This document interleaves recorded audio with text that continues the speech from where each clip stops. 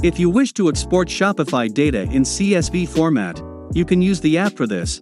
Let me show how you can export orders using Exportier, Data Export. You need to install the app first. You can start with a free version. After this, go to the Apps section and select Exportier, Data Export. Press the New Report button in the window that opens. Select Data Type Orders, and then select the fields to export. I will export orders created after 4th of January this year. Let's give my report a name. I am now selecting data I need to include in the export.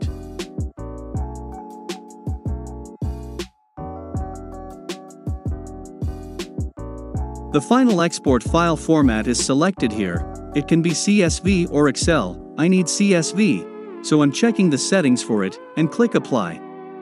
I save all settings and come back to the previous screen.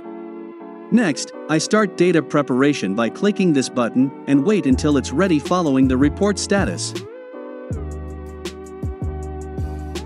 As you see, it's ready now. I click Download and here is my Shopify Data CSV export. Feel free to reach out to us if you have any further questions.